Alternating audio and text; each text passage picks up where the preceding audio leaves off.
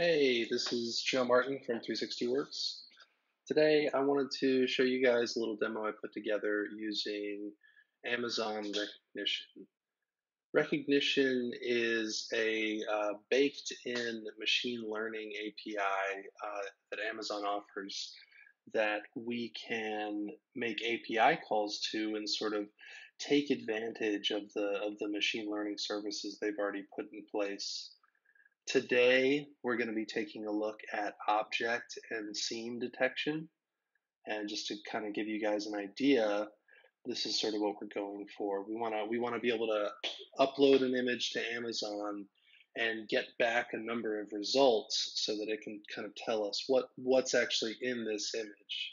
We can see that there's just a bunch of cars here, and we're also detecting a person in the middle of the street with a skateboard. um, it's funny, it's also capturing the wheels. And furthermore, it can also do scene detection. So even though we're not showing any bounding boxes here, we can still tell that this is an urban environment. We're getting some buildings, high rise. You might notice these are confidence scores here on the right. Basically, how sure is the machine learning API that it is what it thinks it is, basically. So it's 99.1% sure that this is an urban environment, which is pretty positive. Um, there's a number of other things that recognition can do. Um, it can do facial recognition. It can detect faces in a photo, and so let's see. It's kind of weird how it does the dots, but and we're also getting confidence scores and age range, which is kind of interesting. Um, so another one that I'm hoping to do soon is getting extracting text from an image. What what are we if we could feed in an image and have it sort of dynamically pull out the text. I think that could be pretty useful. It's even picking up this kind of difference in font, and this is a much more cursive style here. Um, so yeah, that's kind of the overview. If you want to getting a little bit more down to details, the request object here is actually fairly simple.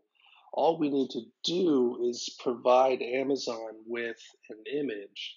Um, and you know what? This is actually incorrect. We're not going to be. You optionally you can upload the image to an S3 bucket first, and then have Amazon pull from an S3 bucket path, but we're actually going to be uploading the image encoded as base64 data, so we don't have to, do this first step of uploading the image and then providing an image bucket path and then going back and likely deleting the image after we're done. So we're going to skip all that. So once we tell Amazon what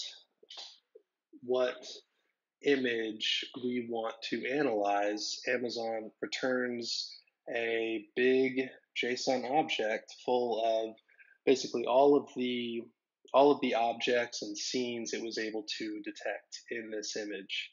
And you can sort of see here we've got, it detects transportation, vehicle. So some of these do look a little bit different. Like for instance, transportation does not have a bounding box, and the bounding box sort of is that it's this square, this square around the object that it's detecting. Um, so if we searched for like person here we can see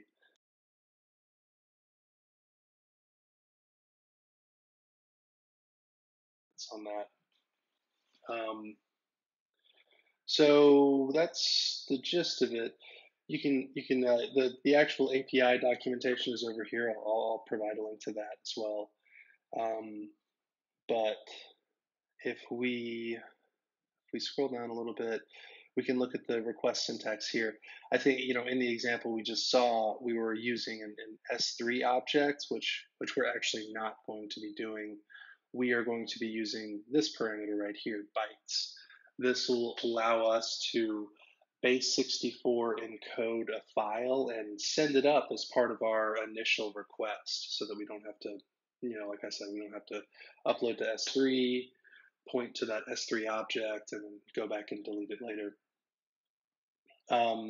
Max labels and min confidence. Max labels would be, if you only want to return, if you just don't want a ton of results, you only want like the most confident results, or I guess that's really what you'd use min confidence for, is don't show me anything that is below a certain level of confidence. Also, both of these parameters are optional, so you can exclude them and just get back everything, which is kind of what we're going for. And then yeah, this is the abstracted version of the request. The response. So we can see, we get our confidence score, any bounding boxes that were detected in the image, the name, and then also parents. These objects are sort of hierarchically defined. So, like a male is a type of person, or a Boston Terrier is a type of dog. You'll see that sometimes in the results. So let's look at how we can do this in FileMaker. So it's I mean, you saw the request. It's a pretty simple request.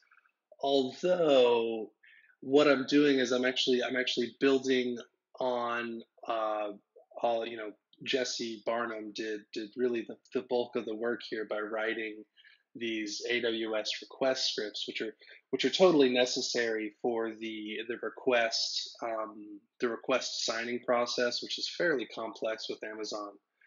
He has some videos going into that if you're curious. But I mean, for the most part, we don't really need to know how it works, because it just works. So this script right here is what we're more interested in: recognition, get labels. Um, Now, the one thing that you'll need to do to get this to work is to supply your own AWS access key and AWS secret key. These are mine right now, and they won't work after I disable them. But so you can view how to set those up at this link I've provided in the documentation. Um, and that's pretty much it. We're right here. If you were going to integrate this into your own file, you'd want to modify this line as well. But because here's the line where we base64 encode the image we want to send up to Amazon. And then kind of going down this script, you'll see, you can kind of click into here. These are elements that are needed for every AWS call: the access key, secret key, region, and most AWS calls are going to go over HTTPS. And then here's where we set up the this is the actual request. This is the actual post that we're making to Amazon. We're inside of the image.bytes parameter. We're going to be passing our base64 data. And so you can see, I mean, we're doing this one and this one, and that's all we need.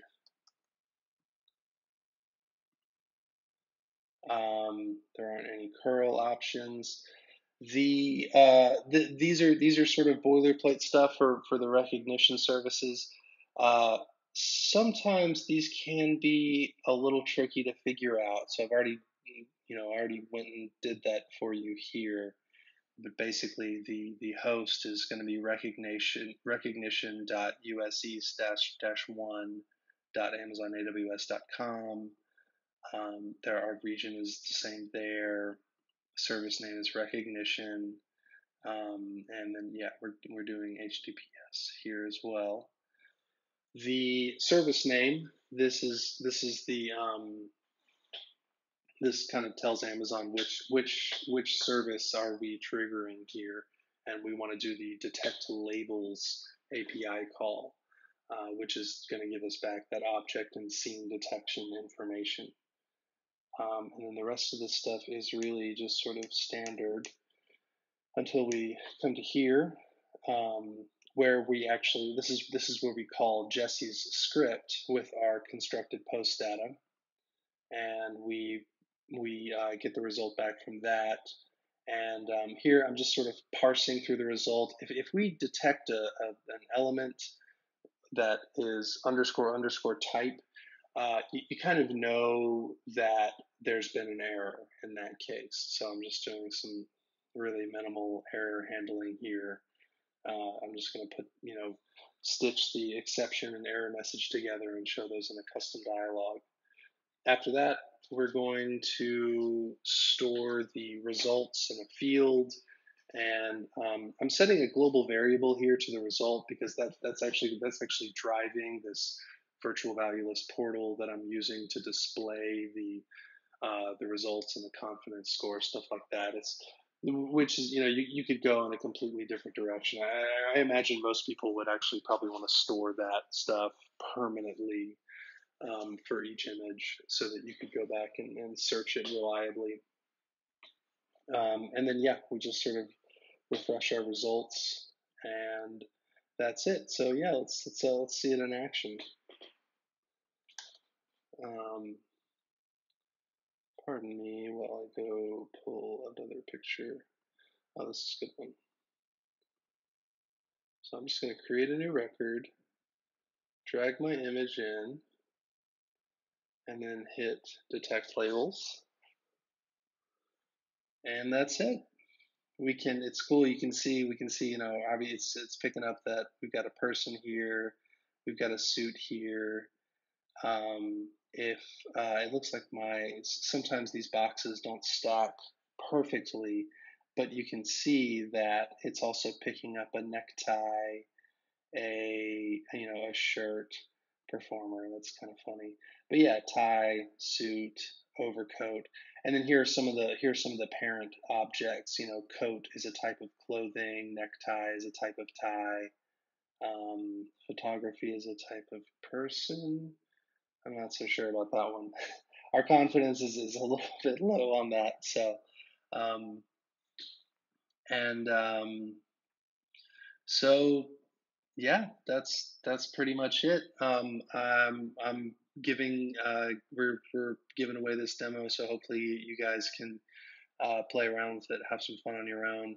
I think it's really cool what you can do with recognition, and I hope to have a follow up on this soon, where we're doing either text recognition or facial recognition in the near future. Okay, thanks, guys. Hey guys, before I go, I wanted to point out some of the issues, or really just one issue in particular that I ran into. Some of the photos taken with my iPhone were rejected by Amazon, and I can sort of demo that here. I've got a picture of some mushrooms here, and I wanted to see what Amazon thought. And I got back this error message: invalid image format exception. As it turns out, there's a small percentage of iPhone photos that actually are slightly corrupt in some way. Maybe it's like an invalid JPEG header or something like that. I'm not exactly sure what the cause is, but when I tried to send these up to Amazon, we get back this error message. I just wanted to make you guys aware. It could likely be resolved by retaking the photo, or probably by editing it, opening it in some photo editing programming, and resaving it to kind of clear the corruption out. So just wanted to let you guys know in case you were getting images that seem to be broken. On a lighter note, I think it's absolutely hilarious when recognition is just sort of gets it wrong. In this case, we've got a picture with two dogs here, and recognition is almost positive that this is a penguin. So I'll leave you with that. Thanks so much, guys. Thanks for watching. Bye.